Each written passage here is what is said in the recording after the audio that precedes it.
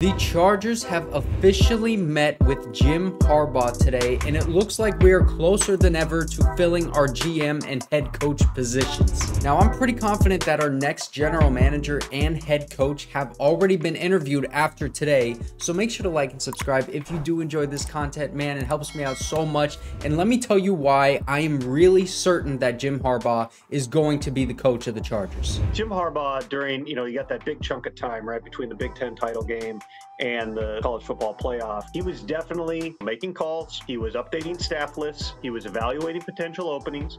He has continued, from my understanding, to do that through the course of this week. Jim Harbaugh could end up in the NFL. So before the college football playoff even started, he was making calls, updating staff lists, and evaluating potential openings. Brandon Staley was fired on December 15th after the Thursday night game against the Raiders, and I'm sorry I even have to bring that up. It was just disgusting to watch, but it is significant, and I have to bring it up because the Big Ten championship game was December 2nd. And Tom Pelissero is saying here that Jim Harbaugh was looking at potential openings at the same time that the Chargers job opened up. The Michigan and Alabama game was less than 2 weeks after Staley was fired, and by that time there were already tons of reports and the entire Chargers fan base was connecting Jim Harbaugh to the Chargers, so that makes sense that they were in contact during those weeks off for Michigan after the Iowa game and then before that Alabama game where Brandon Staley got fired. It's even possible, man, that they fired Brandon Staley after already having contacted Jim Harbaugh, and Jim Harbaugh told them he was interested in coaching that team, and then that gave Dean Spanos the confidence to fire Staley and Tom Telesco in the middle of the season, which that has never been done before in Chargers history, firing a GM and a head coach in the middle of a season. But maybe he did that because Jim Harbaugh said, I could turn this team around quickly if given the opportunity and if I was able to bring my guys in there. I know for a fact that there must be so many things going on behind the scenes that we don't know about. Jim Harbaugh and the Chargers, their meeting today, this is definitely not the first time that they have been in contact and they have been talking seriously about Jim Harbaugh coaching the Chargers. There have just been way too many reports. There's been way too much interest. All the connections have been there with the guy who is his agent, Don Yee, working with the Chargers as well, and the contract numbers. I mean, and listen to what Adam Schefter said this morning on the Pat McAfee show. Jim is completely open to listening, and I believe the Chargers are targeting Jim Harbaugh to be their guy, and we'll see if they can sit down and figure it out. And that means, okay, can the Chargers set up their organization in a way that Jim would be comfortable? Are they saying the same kind of things and speaking the same kind of language? Like, hey, can we get this nutrition program going? Can we have the weight room in your team's new training complex the way I want? I want X number of analytics people. I want more employees, more scouting. Like, all the infrastructure that's involved, right? Yeah. And if they're talking the same language, I think in a perfect world, Jim would like to go do it. I can tell you this, the Chargers, I believe, want him. I believe he wants Justin Herbert. And now we see if the two sides can sit down and figure out a way to make it happen. So again, we're hearing reports of the Chargers having their eyes set on Jim Harbaugh, and that's exactly what they should do. And Jim Harbaugh, he loves Justin Herbert so much and wants to win a Super Bowl so much that he would choose them over the other openings, like the Raiders. He's been tied to them a little bit, and even if the Cowboys job opens up after that terrible game against the Packers, he might be interested in that one too. But I think if Jim Harbaugh were to leave Michigan for the NFL, because remember, it would take a lot for him to leave Michigan, it would only happen for the Chargers job because the Chargers would have to pay a premium to have him come in and be their head coach, and they would also have to give up a lot of that control. A lot of the personnel decisions would have to go through and probably have to start with what Jim Harbaugh has to say. And do you really think that Jerry Jones and the Cowboys organization would give Jim Harbaugh that level of control over the roster and pay him that premium amount of money?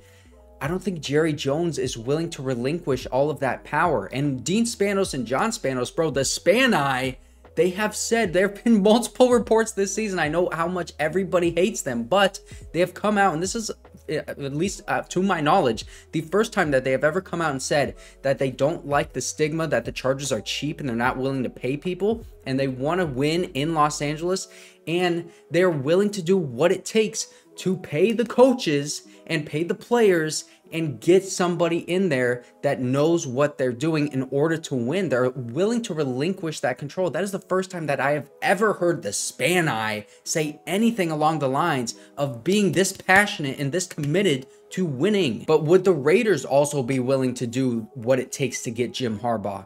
Well, I think that they'd be willing to pay him and probably give him a lot of the control, just like they were willing to do with John Gruden. But what the Raiders don't have is a Justin Herbert, man. They have Aiden O'Connell. That's nowhere near Justin Herbert. And we all know how much Jim Harbaugh loves Justin Herbert, man. The reports have been out there. Just listen to this. We were not talking about a coaching vacancy. We were not talking about him leaving Michigan, nothing. We were just talking about how great the young quarterback play is in the National Football League. He spent 5 minutes telling me that he thinks that Justin Herbert is the best of all of them. He loves Herbert. Take that for what you will. And Adam Schefter also had this report about what John Harbaugh, the Ravens head coach, said about his brother, Jim Harbaugh. Tape John Harbaugh for my podcast that runs tomorrow. And I asked him, what will make Jim successful at the NFL level should he go? John went on and on about Jim being as good a team builder as there is in football. Whether he was in San Diego, Stanford, 49ers, Michigan, John believes, based on his comments, he's going to do it again. Okay, so did you catch that? Because I think there was something really significant there. He said he's a great team builder, and he's done it everywhere he's gone, okay? But he said that he believes he is going to do it again. Now that to me means, I think that's a little slip by John Harbaugh there, because that tells me that he knows Jim Harbaugh is going to leave Michigan and going to the Chargers. And not only that, but he believes that he will build a physical and smart team just like he did at Michigan and San Diego and San Francisco. If you look at all of the guys that are leaving Michigan right now and declaring for the draft, I think even the players know that he's not going to be coming back to Michigan and coaching there. And it's the perfect time for him to leave because he had all of those seniors and just won the national championship. So he has nothing more to achieve at Michigan right now. And again, we all know he wants to win a Super Bowl. It feels like this is inevitable right now. And the only team that really fits what Jim Harbaugh wants in order to leave Michigan, I think honestly it's the Chargers. They just need to get that GM pairing with him, but also don't expect this to happen like tonight or tomorrow or anything like that, because it's just simply not going to under the rules of the NFL, because they need to fulfill the Rooney Rule requirements, and they haven't done that yet. They interviewed Leslie Frazier in person, but they have to interview one more minority coach in person before hiring a head coach in this process. And the interviews with Patrick Graham and Steve Wilks were virtual. So that doesn't fulfill the Rooney Rule. I'd expect that Aaron Glenn, the Lions defensive coordinator, or Raheem Morris, the Rams defensive coordinator, the Rams just got knocked out of the playoffs yesterday, they are probably going to be interviewed in person at some point this week so that they can get that Rooney Rule out of the way and start hiring the guys that they want, like Jim Harbaugh. And I think probably Ian Cunningham to pair with him. If not Ian Cunningham, then Joe Ortiz.